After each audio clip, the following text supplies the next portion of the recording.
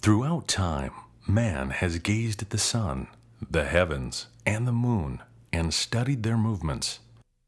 As civilizations became more complex, a means of understanding the seasons and organizing time became necessary.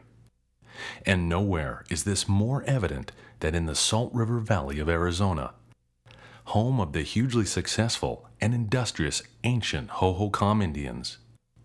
Todd Bostwick, the archaeologist for the city of Phoenix, has made dozens of groundbreaking discoveries over the past 10 years, shedding light on the mysteries of the ancient Skywatchers and the legacies they left behind.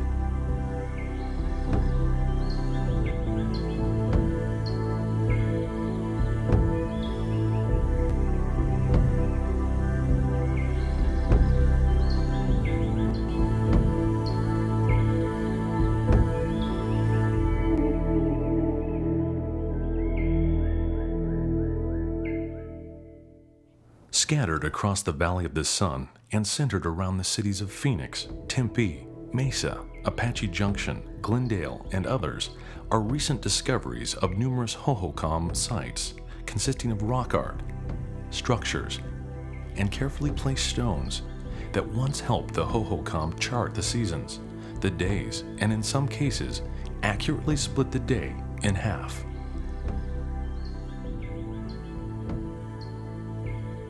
A prominent hilltop in North Phoenix called Shaw Butte has all the elements of an ancient observatory as defined in modern terms. Numerous rock art has been packed into the boulders at various places to signify a morning summer solstice sunrise, or the setting of the sun for a spring equinox, either of which would be important calendar markings for the Hohokam. As the sun is setting on this equinox day, we can see that the sun is going to go down on the horizon exactly over these three circle dots. Another example of the beautiful alignment that the Hohokam were able to obtain with the sun and petroglyphs at this site. Sometimes, small sun watcher figures are seen in conjunction with circle dots. These circle dots are markings to signify the sun. Todd has found instances of several sun watcher petroglyphs that point the way of the sun, such as this winter solstice sunrise, which told the Hohokam that the sun has now reached its lowest point on its travel south across the horizon. Really thrilling to watch the sunrise in the same location that the Hohokam watched it centuries ago. This event would likely have been celebrated to ensure that the sun turned around, repeating its journey back across the horizon to the north, as it had done for centuries before. A similar ceremony would happen during the summer solstice, the longest day of the year and the northernmost location of the sun. Various authorities in the field of Southwest archaeology offer their insight into the Hohokam culture and their astounding knowledge of the sun. Look at it. These people were extremely adaptable, had a successful society for 14 centuries that evolved, that changed dramatically at some times, but they were able to adapt to those changing traditions. They developed a very harmonious lifestyle that allowed them to live in what many people consider an extremely hostile environment. In the harsh desert environment, the Hohokam built and sustained a very impressive culture for more than a millennium, from AD 1 to AD 1450. Estimates put the population of the Salt River Valley at that time from 30,000 to 50,000 inhabitants, and the total Arizona population of these ancient people could well have topped 100,000. That our early people here in the Southwest were highly intelligent people. They were just as intelligent as we are. They didn't have the high technologies that we do, but they did have technologies developed that they needed for their society. Managing a successful population and culture of this size required a strong political system and a means to schedule events and organize a large workforce for the building of miles of irrigation canals. the caring for tens of thousands of acres of farmlands, and for a variety of building projects. This required a calendar of some sort, and a means of keeping it accurate throughout the year, and equally important, from year to year. Clearly, that sun chief is designated to observe the sky, to use those observations to establish the ritual life of the community. Anybody else in the village is paying attention to the sun. They know what time it is, but by virtue of the office, there is authority, and it is in fact endorsed by the official process of making the observation.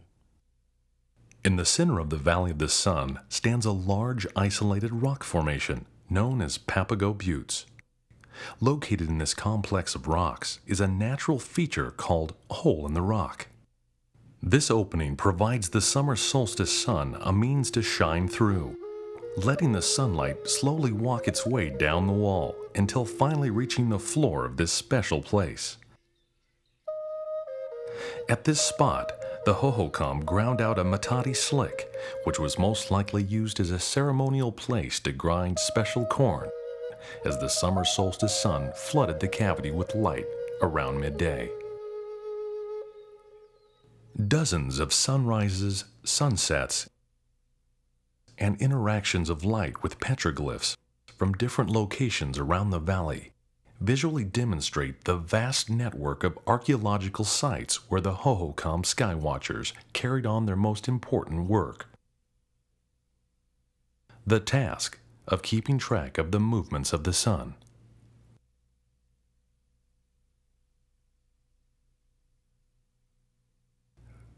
Special interest will focus on the rock shelter at Shaw Butte and the roof of the rock shelter as constructed by the Hohokam. Every time I'm in this rock shelter, I'm amazed at how the Hohokam manipulated the stones in the roof here to create light patterns that mark important solar events in the Hohokam calendar. The sunlight was allowed to stream through specific openings during the midday of the spring and fall equinox and the winter and summer solstice. During both the fall and spring equinox, a beam of light comes through a hole in the ceiling and marches along the edge of this crack for about an hour, from about 11 a.m. until noon. Various patterns of light move over the floor and the walls of this structure, signifying the midday for the Hohokam and providing an additional important marking device to calibrate their seasonal calendar. Right around noon, the light disappears as a dot through a notch at the top of the crack. It is also interesting to note that the typical ending times of these light shows is within a few minutes of actual midday of the spring and fall equinox and the winter and summer solstice. To this day, this structure is still accurate. From the cool, pleasant days of winter in the desert to the blistering 112-degree days of the summer, we follow in the footsteps of the Hohokam to mark the days of the year just as they did centuries ago. Journey to the places of the ancient Skywatcher.